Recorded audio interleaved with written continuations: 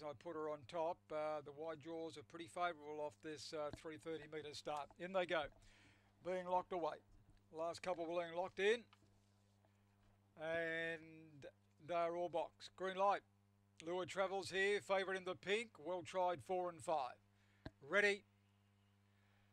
Racing, Cutfoot got away well with Dantalar in the centre. Dantalar's going to lead Cutfoot. Senior Wolf, the inside. Milo Zardun between a make-up boy. Jenny from Block try to get around him, and she's down. Jenny from Block, favourite out of it. Zipping Jess and TV Roscoe, the tail enders.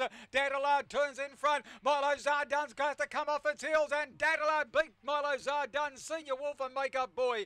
They'll follow then by Cutfoot. Next home in the event was Zipping Jess, along with, at that point, TV Roscoe and Jenny from Block. After that fall, she has been able to get up and trail them into the pen, which is good, and the time around at 18.80. Number 4, the winner, Dantalar, has led all the way, was well tried, fixed odds by Cosmic Rumble out of Poker Boys, raced by the Poker Boys Syndicate and trained by Joe Comito, has now won 3 of the last 4 here.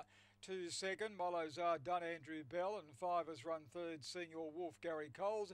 3, Make-up Boy has run 4th, 4-2-5-3, 18.80 the time. Margins are a half by 1 3/4, a half by 1 3/4. 4.53 was the first section. Pretty rough. Jenny from Block, she was back in the field when she did 4. She was out of contention at that point anyway, and no harm really done to her. But Dantalar was just, was on song of box rise, and she was simply too nippy for him. 4-2-5-3 after race 5. At the start of